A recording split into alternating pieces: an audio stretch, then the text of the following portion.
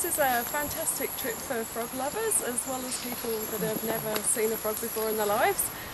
It's great hands-on experience. You've got the opportunity, if you're interested, to get involved in the science and learn all the names of all the different species, or you can just enjoy taking photographs of pretty frogs.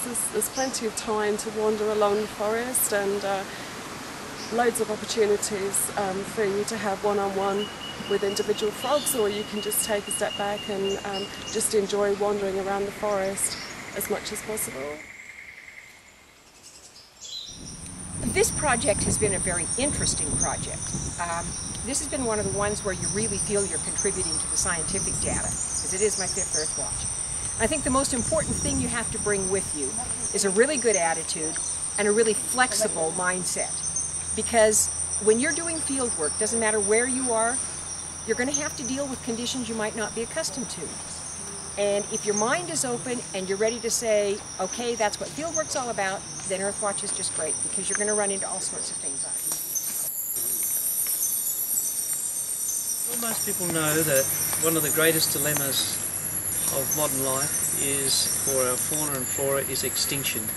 Once something has gone extinct, it's gone forever. Australia's Vanishing Frogs is about the extinction of frogs, a process that unfortunately started in the 1980s and has carried on for the last 20 years. The Australian Vanishing Frog project is about trying to understand the processes that underlie extinction and then looking forward to solutions to that problem. What do the volunteers do? Well, I can walk a stream by myself or with 1 or 2 students, and we have 3 pairs of eyes. If we put 10 volunteers in the field, we now have 10 pairs of eyes. Frogs are not always easy to find, particularly when they're rare. When you've got 10 people, you've got 10 times as much results. It's a hands-on job doing field work. It's not something that we can replace with a computer or some smart technology. It's something that requires people and people power. Frogs are great animals to work with because, unlike some reptiles and mammals, we don't have to set traps. You simply have to go out and learn how to catch them. They're not poisonous, they don't bite, they're not dangerous, so they're great animals for volunteers to work with.